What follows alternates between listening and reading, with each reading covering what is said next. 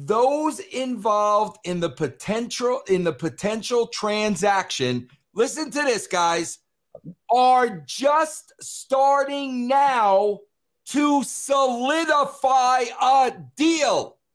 That means there's a deal, guys. He is telling you right there. There is a deal.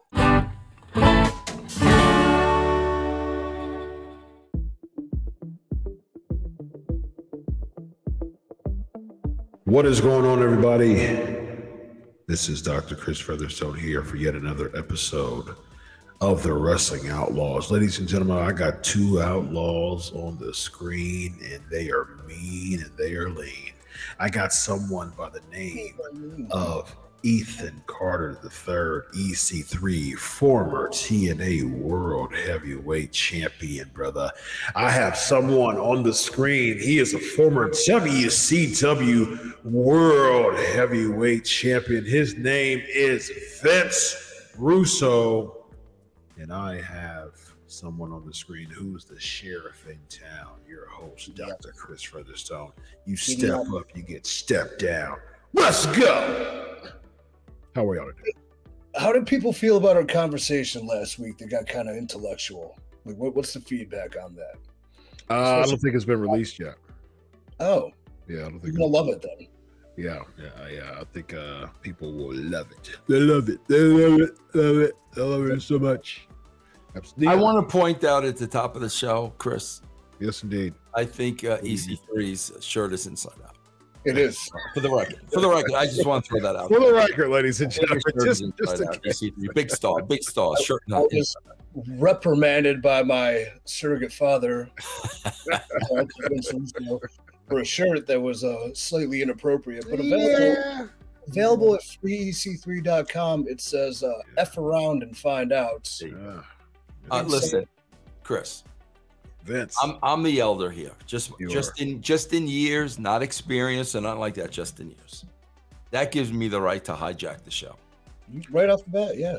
I am going to explain to people why you watch Sportskeeda. You go to the Facebook, you go to the YouTube. Where else is Sportskeeda, Chris?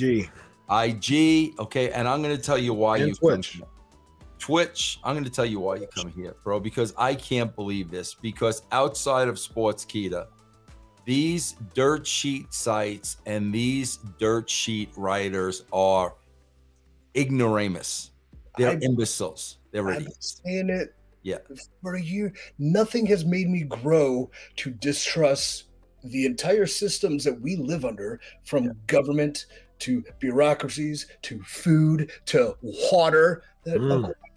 To absolutely corporate media or media in general. Then when I got into wrestling, I found my way into wrestling, and I would literally see things reported about me that are not even close to true and incorrect. And there's no accountability for saying, oh, sorry, we're wrong, or we just made that up. That's a good point. And like, if that happens on this low level, this dumb, stupid, idiotic pro wrestling level, imagine what's happening in real life. Imagine. Vince does not lie to you. Everything he says is the truth. Okay, he might. Chris, never. Here, this is what my issue with them is. You can go to these sites, and what are we talking about, Chris? We're talking about what's been announced for SmackDown on Friday. Bro, we're gonna talk about Nick Khan. I can't believe how people have just glossed right over this. And I'm like, are you people like brain dead? Chris, listen, EC3, listen closely to what Nick Khan said in an interview a couple of days ago. You ready? This is what he said. So what will the process of selling WWE look like? Khan revealed that those involved in the potential transaction, listen to this, guys, are just starting now to solidify a deal. That means there's a deal, guys. He is telling you right there. There is a deal that is being solidified. And then, Chris, you know what he says after that? It should not be a lengthy process. And nobody, there is a sale in place right now. You know what this is like, Chris? You and I know free agents in sports. Oh yeah. You make a deal and then you got to take the physical. Yep.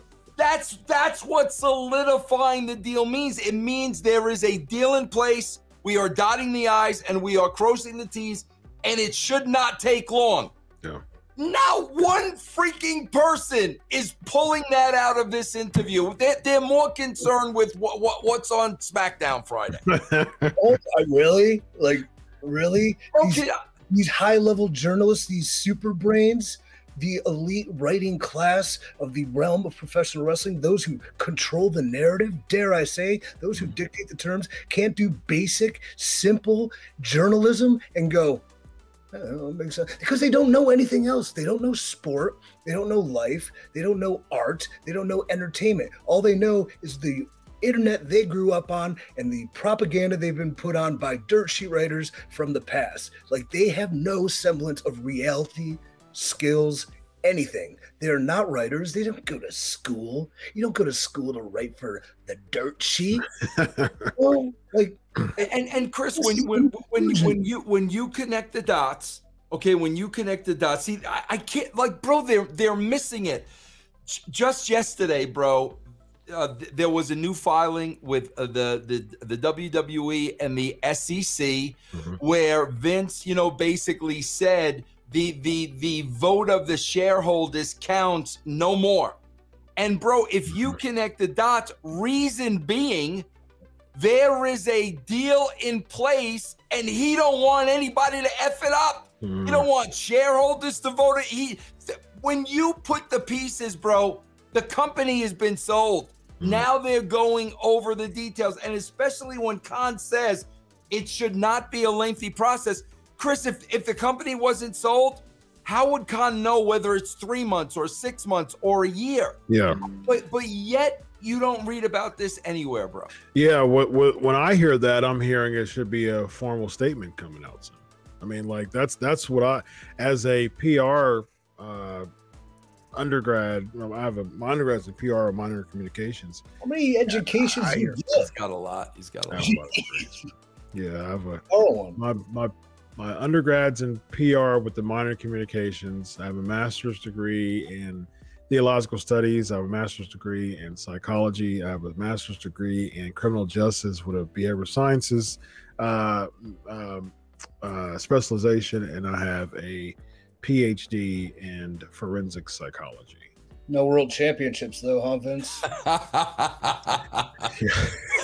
I'll sacrifice all of those degrees for a world championship. I would gladly trade you my 2-day championship for all those titles, Chris. Gladly. No, thank you. I make a lot of money without taking a bunch of bumps and get for a world championship that someone tells me that I'm going to get. So I will choose the former any day of the week. That's for sure.